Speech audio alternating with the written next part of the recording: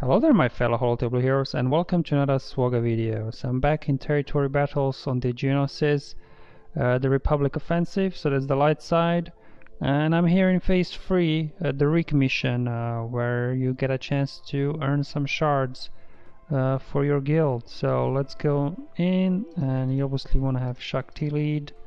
Let me first show you the mods I'm taking in. So modded Shakti for speed and health, so these are her stats right there. She's relic 1, which is slightly concerning, but you know, see if she will be able to hang in there. And we got Echo up next. I just have him modded for critical damage and offense, as well as a little bit of speed. So there's his critical damage and then his offense stats. Okay. There we go. Then we got Rex, same like Shakti, modded for health and for speed. Okay, the next is Fives. He's purely modded for health as well as some speed. Okay, there we go. And then finally Arc Trooper, modded for offense, not critical damage, but for offense, and of course speed as well. And these are his stats for offense.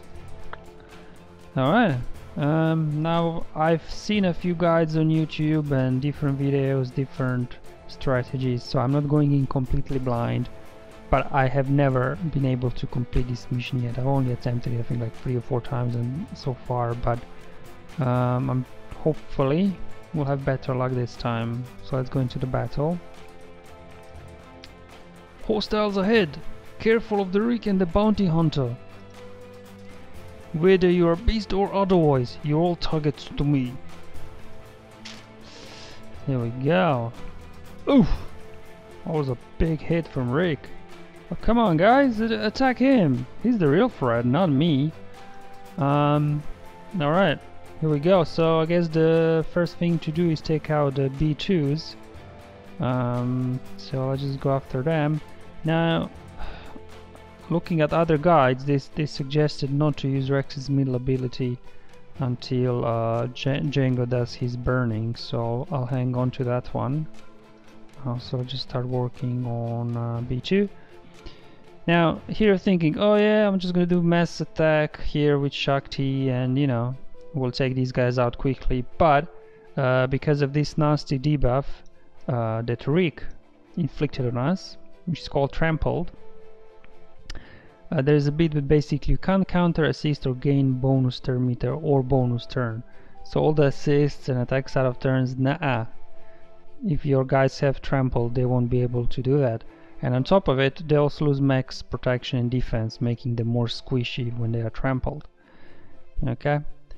So we just want to take out these B2 droids as fast as possible, but because of no attacks out of turn, this might take a while. So now with Shakti, basically she's only doing 2 things here. One is using this ability here, training exercise, which you know, regains some health and protection on the target ally, as well as the stand your ground ability that's specific to this event.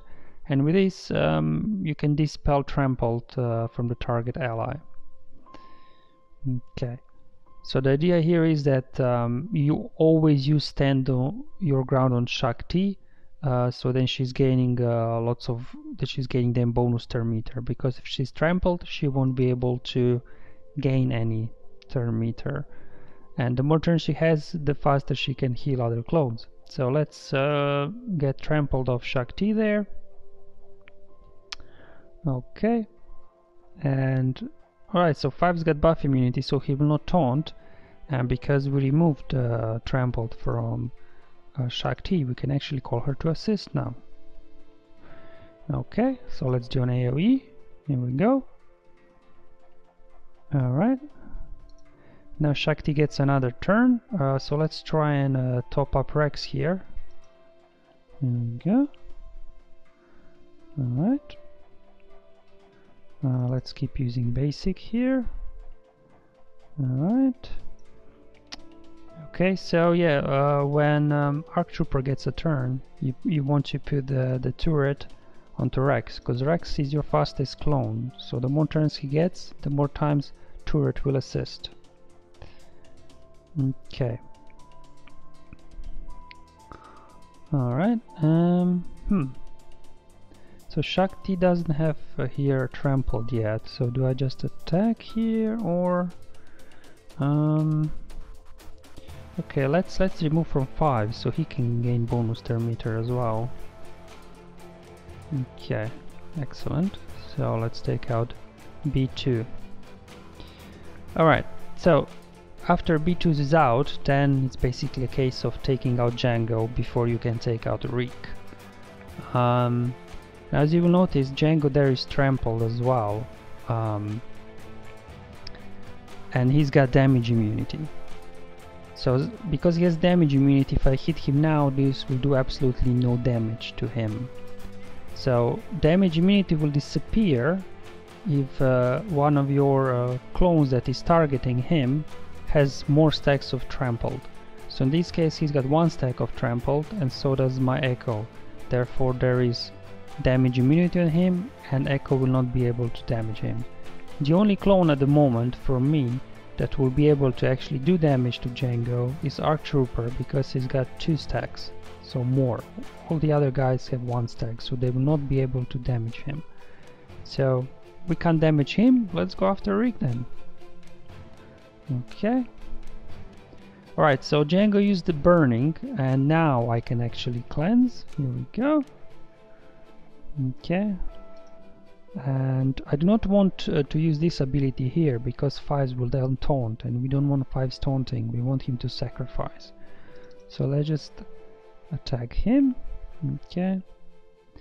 Again, I can't do anything to Django. The moment only Rex and Arc Trooper will be able to damage him. So that's okay. And so I just no, I don't want to put this on 5s. Dispel all buffs. Targeting, yeah. Attacker stealth. Huh. Okay, fine. Let's just use basic. Nothing else we can do here. That's it, Django. Hit him, not me. Hit him. Alright, so there you go. See? Arc Trooper's got more stacks of trample than Django, and now the damage immunity disappeared on Django. So now let's target him and try to take him out. But now it's Echo's turn, and he's got the same amount of stacks of trample as Django, and there goes damage immunity, so we can't damage him. So that's how you have to play this here with Django. Alright, let's throw a grenade. Even though this is an AoE and we won't be able to damage him, because Echo's special offense is higher than his physical offense, whenever you can, even though it's just a single target damage, use his grenade, because it will do more damage than his basic. Okay, so there you go. Rex has got 2 stacks of trampled, whereas Django has 1, so Rex can damage him. So let's go. That's it, Django, help us a bit there, help us. Alright, again, let's go. Okay. Alright, so Shakti can't damage him, so let's, does this recover health? Yes, okay, then let's recover some health here on Rex. Okay. Alright. Okay. Do you know what? Do we want to execute him? Yeah, might as well.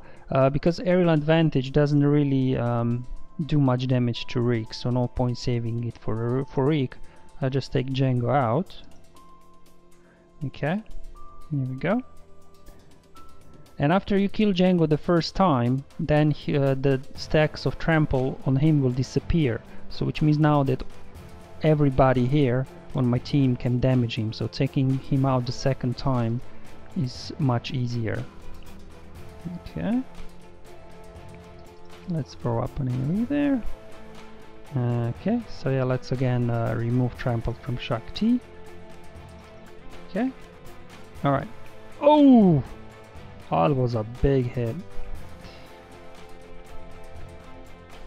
Deal physical damage to target enemies. Okay, so his charging strike applies expose on your guys, So that's why we want to actually put tenacity up, so he can't apply expose on us. Okay. Well, let's see if we can take him out. Come on. Okay, he's into yellow, but our stacks of trampled keep going up, which means we are more and more squishy. Alright, so here I want to show you that Rex's aerial advantage does basically nothing to Reek. There you go. 10k extra damage. It's something, but it's not really enough. Come on. Almost gotcha. Come on. No, no, no, no. Here we go. One more hit. Okay, tenacity up. And there you go, guys. I managed to complete the mission. Excellent. So this is the first time that I was actually able to complete this mission. I've tried it before without success. I even tried it as well in my other account in current territory battles, and I failed. At the beginning I just lost 5s and Rex straight away for some bizarre reason. It was a really weird sequence, but this one went pretty well, I think. So you can see it's actually not as tricky as it looks like, this mission, once you understand. Okay, I have to take out B2s first, and because of trampled I can't attack out of turn, so just make sure, you know, with Shakti that you remove that from Shakti herself, so she can get lots of bonus turn, and then heal up usually Rex because he's the squishiest, and then you have a chance as well to remove trampled from 5s so he can get bonus turn as well. And after B2s are down, actually I think from then on out is quite straightforward. You just need to take out Django with your guys that have more stacks of trample than him, and from there on out it was quite straightforward, really. So I think the most RNG is in that opening sequence, who attacks who and things like that. But after you get B2s out with all your 5 guys still standing, like I did in my video, from there on out I think it's pretty straightforward. So guys, I hope you find this video useful, showing you, how this mission works and how to use attacks and when. If not, let me know in the comments below. I'm happy to answer any questions that you may have. But until then, have fun, enjoy your life, and may the RNG be with you, my friends.